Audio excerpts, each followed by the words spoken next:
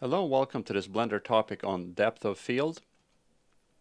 Depth of field is the difference between the nearest and furthest away object that will appear reasonably sharp through the lens of a camera, or in this case, through the camera in Blender. We have a scene here, the setup for this. There's a background, a plane, a bent plane. There's an array of monkeys, a couple of markers or cones, this one cone here and this one cone there. I'm calling that cone by the name of main focus marker. And I'm using it in conjunction with this camera here, which is, we'll look at that and say it's a 35mm camera. Focal length is 35. And I've already set the depth of field focus to main focus marker. So let's render that, press F12 and see what that gives.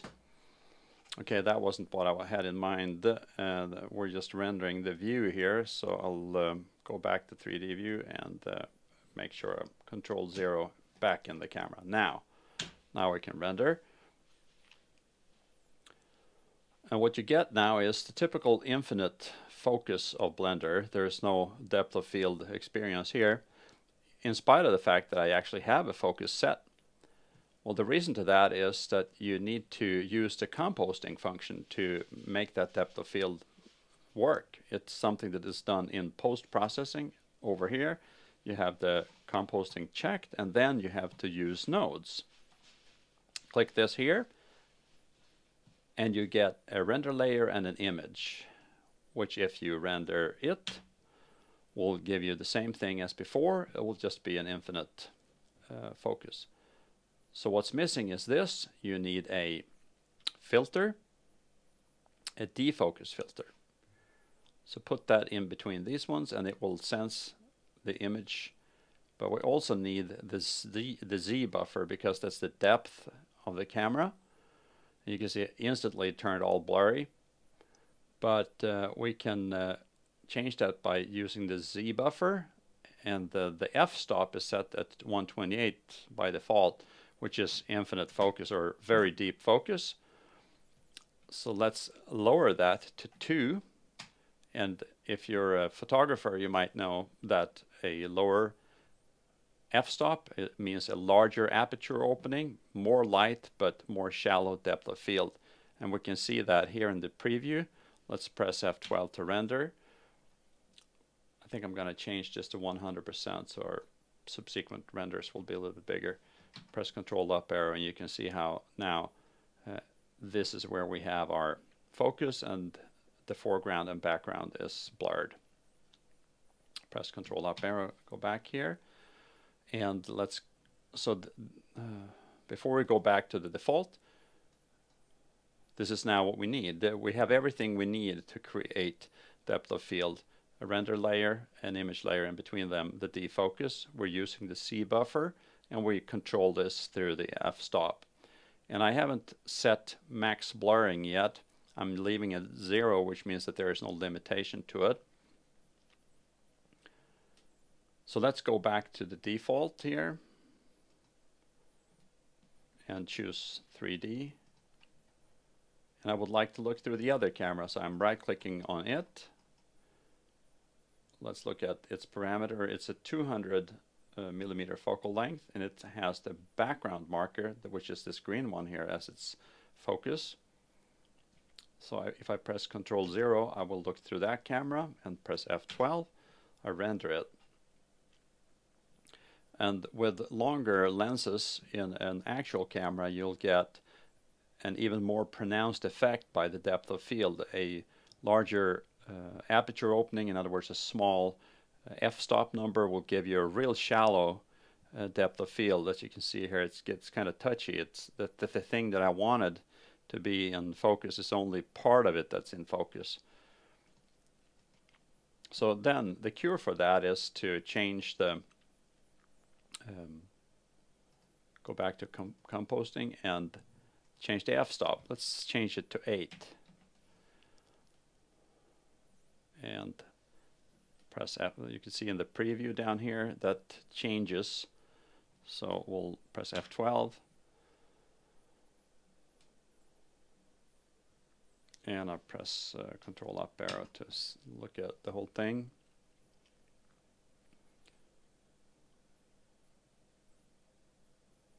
And now more of the object is in focus. Also, one thing that happens with this is that I'm zooming in a little bit, scrolling in with my mouse wheel. You can see that this is has kind of a granularity to it, and that might be something that you don't want.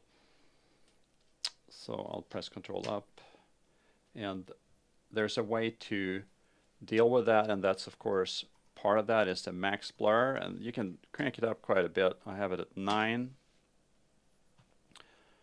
I go back to the default because I would like for you to see something that relates to this, and that is that since this green cone here is what controls the depth or the focal point for this camera, if I select it with the right mouse button and then I pull on the x-axis here, you can see that this yellow cross here, or this yellow cross, moves along the focal axis. So that tells you where the focal plane will be. If I press Control C, go twice, go back to here. So this is where that focal plane is. If we now render this again with the max blur set to 9, it will be a little bit more palatable, I think. But just depends on how what kind of effect you would like to have. So you see that these edges here looks almost like they're pixelated, and we'll see if we can maybe make some difference there by going back to composting and add another filter. And this one is a little bit kind of hidden. It's a filter. It's hard to know what it is before you've seen it. And there's a soften filter, and let's see if we can.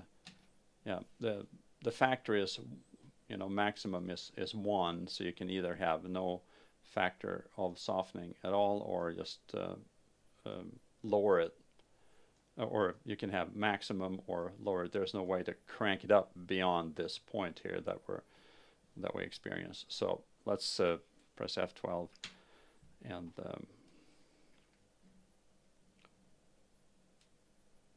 Control up arrow.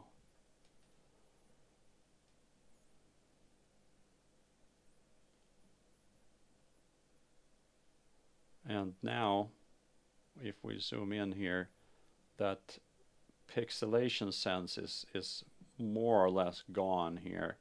It's not as pronounced. So the edges, I mean, even if it's blurred, at least to my liking, you want it blurred, not pixelated. So, I mean, it's not pixelated, it just looks like it's pixelated.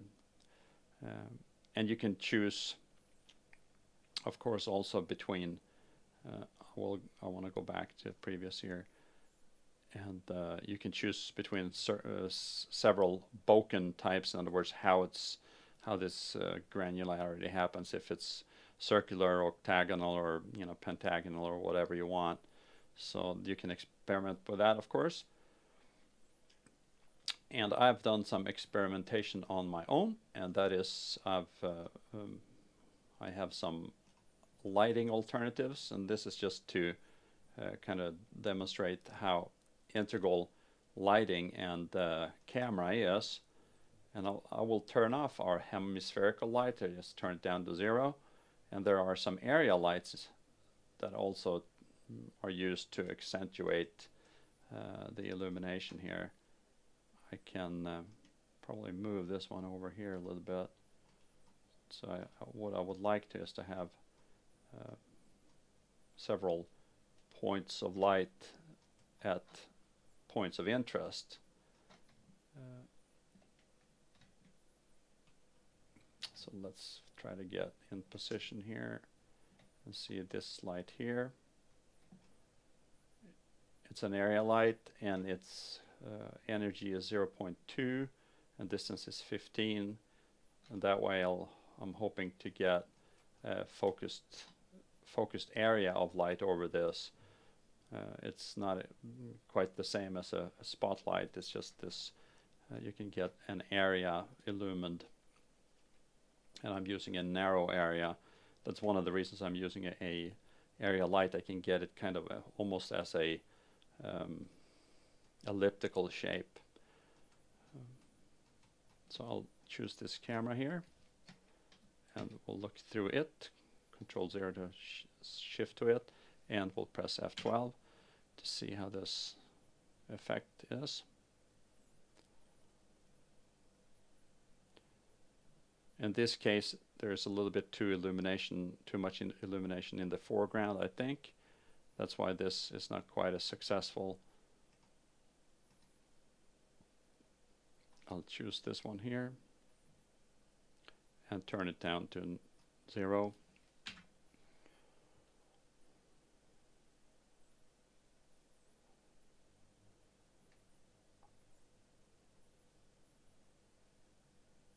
In this case, the light kind of hits this other one more, so it almost causes a confusion of focus, or the object that I wanted to point out, unless it's the cone I would like to point out, becomes, you know, it's not as clear what's in the viewer's attention. So let's instead try the other one, this one here. Control 0, go over to the 200 millimeter and render it. And here the light hits a little bit better, and creates already with the illumination, it creates this focus of attention on the center here, and then the defocus helps even more with that. So just before we end, I just wanted to kind of recapture that you need to use nodes, you need composting. There will be a render layer, which is here. There's only one render layer now. You can have more render layers if you want to. So you can have different settings that you experiment with. You absolutely have to have the defocus filter, and you have to have this image, and if you want to, you can have the soften filter between the defocus and the image. So I hope you found this useful, and if you do, please press the like button, and we can still be friends. And I hope you have a good evening, and if you're new to this, please subscribe and comment if you have any questions. So I'll talk to you soon. Bye-bye.